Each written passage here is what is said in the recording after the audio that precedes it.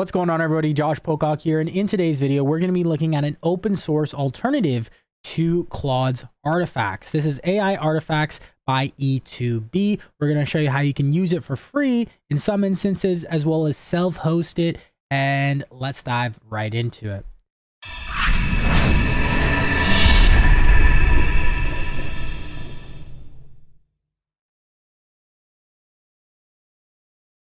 All right, guys, so this is AI artifacts. All links will be in the description down below as always. So this is made by a company, E2B. So this app is using E2B's code interpreter SDK and core SDK for AI code execution. E2B provides a cloud sandbox to run AI generate code securely and handle installing libraries, running shell commands, Python, JavaScript, R, and NextJS apps, and more. So this is the cool thing that kind of interests me regarding this app is that with Claude, and we'll do some kind of tests in just a second once we install it. But you may be able to generate code in the artifacts, but lots of times it's not functional, just based on like having certain libraries or this or that, depending on what you're trying to generate. So with this open source tool, how they use like the E2B sandbox, you're actually able to get a bit more functionality from what I've been seeing. Anyways, so features, Claude Sonnet 3.5. We have Vercel AI SDK for tool calling and streaming responses. Supported AI generated code running AI Python Jupyter notebook, NextJS apps, and Streamlit apps. And then to do vanilla JS, TypeScript, R, and then Stream AI generated code is on there to do. So very simple to install. We'll get into that in just a second. But first, I just want to mention that there is somewhat of like a free option. I personally probably wouldn't. I don't see this as necessarily a long-term thing. Anytime I see like someone where they have it on the web, like it's a cloud thing and it's using their API keys, you never fully can rely on that to be free for however long, right? Just because you know, they may rate limit it or this or that. Obviously it's costing them when you use this, but if you go to the link right here, artifacts.e2b.dev, I'll leave a link too.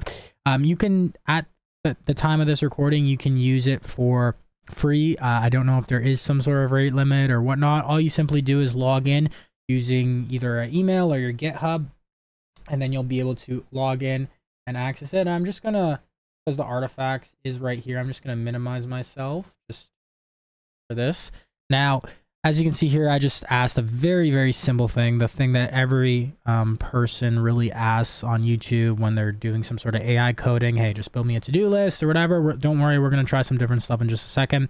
As you can see here, it took a little bit of time. It's going to take a little bit longer than Claude, but we got the artifact right here. We can see the code. As you can see, I used the NextJS developer. You can use a Python data analyst or the Streamlit developer.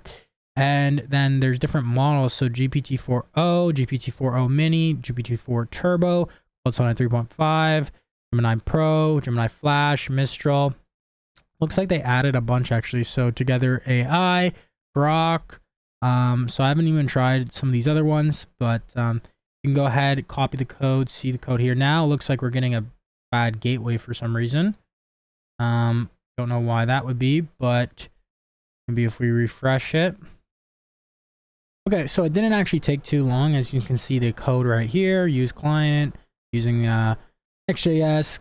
So make sure you select the right persona. And then if we go preview here, we can see, now of course, you could tell it to make sure the text right here is black, not white on white. And you could probably, like, let's say test. It seems not to be functional, but I've used it sometimes where it is functional, but sometimes you're not going to get, it's not perfect by any means. Like let's say, make sure I can add new tasks and allow me to drag and drop tasks to different Kanban boards. Okay, so it's still not perfect, still not fully functional, But as you can see here, we got some to-dos, some different stages right here: to do, in progress, done.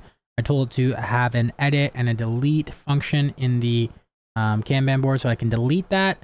Still having some issues adding the task, even though I told it. I didn't have it do it last time, but then the text wasn't black, so I tried to change that. But as you can see, it's pretty cool. You can copy the code like so.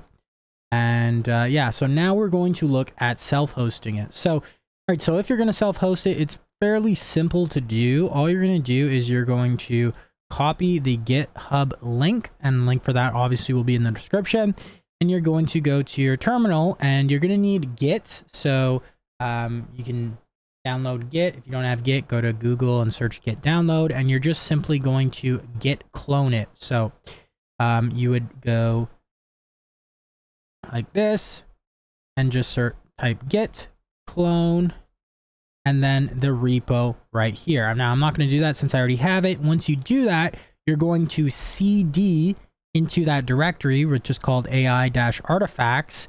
And then once you're in that directory, you're going to run npm I to install the dependencies. And then what you can do is you can open up your either the file, so you can open up the folder, and you're going to want to go to the .env.example file right here. Now mine says local because I changed it. As you can see, it says create a local file. And inside this local file, you're going to see E2B API key as well as the Anthropic API key. So if you're self-hosting this, of course, you're going to have to pay for your API costs for Anthropic, and you're also going to have to get an E2B API key. So you can go to e2b.dev and sign up. You can use like your GitHub account or your email, whatnot. Once you're in there, you'll see here you get $100 of free credits on their hobby tier, which I'm on. I'm just on the free one, and you get up to 1 hour sandbox session length, up to 20 concurrently running sandboxes. So yeah, and then there is a pro plan. I don't know. Me personally, I'm probably just going to stick to their free plan, but when you go to your keys, you'll be able to either add an API key, but you should already have one, and you can just go ahead, copy that API key and paste it in your environment variables, right? Once you do that, you can go ahead and save your environment file, and then you're just going to go npm run dev. That's going to start it up on your port localhost 3000. If you're already using 3000 for something, then it'll go to 3001 or 2 or whatever available port. All right, once you're there, you can actually just go to that port, localhost 3000 or 3001, whatever, and you will basically have the same thing self-hosted. Now, right here, always make sure you select the persona you want for whatever you're trying to create, whether it's Python, data analyst, NextJS developer, and Streamlit developer. Since it has these 3 personas, I think there's potential ways you can kind of add your own if you want in the code. But yeah, these are like the system prompts, and they're pretty cool because yeah, I mean, they're tailored for that specific app. So if you want to do stuff in Python, obviously select the Python data analyst. And with all these, you can pretty much do things and have capabilities that you actually can't out of box with Claude artifacts, right? Like I said before, it's not perfect. As you can see here, I said generate a chess game, and it generated it using NextJS, Tailwind CSS, and I said make it playable against a computer. And it's definitely not perfect. Like if you can see here, if you know anything about chess, I can, and it's everything's white. It's kind of hard to see here, but I can move a pawn and just instantly take their king. So it doesn't really know the rules of chess as it seems from what it did, but I mean, you would have to, that's a little bit more complex with training in and having a playable computer, right? But if we look at the same example within Claude, took it a little bit more tweaking around than if I just said generate a game of chess. It didn't do that, so I had to say like coding with Next.js, and then it did a bit, and then I said I want to be able to preview it in the artifact. So and then it actually did generate a previewable chess board. Doesn't have pieces where I can play it or anything like that. I mean, you can definitely tweak it, but yeah, so in terms of E2B artifacts versus Claude artifacts. I think the E2B free Cloud is pretty good right now because you can use it, and as of now it's for free. Self-hosted version is pretty good too. You're obviously going to be paying for API credits, as well as once you run out of that E2B $100, which will probably last you a little bit of time, then, you know, I don't know if there's a way to get renew or cancel that API key, get another one, whatever. But I personally probably wouldn't pay for their paid stuff. But at the same time, Claude Artifacts is still really good, especially since if you're on the Claude plan, you can pretty much use it until you get rate limited. But yeah, I think it's good to have alternatives, especially when you're talking about using Claude with AI, with AI coding, because as of now, Claude is like the one AI that's really, really good with code, but it's also gonna you're gonna reach a lot of rate limits and stuff, either on the Claude's service subscription, or if you're using their API, especially like if you're using Claude Developer. I was hitting the API almost like every other time, basically the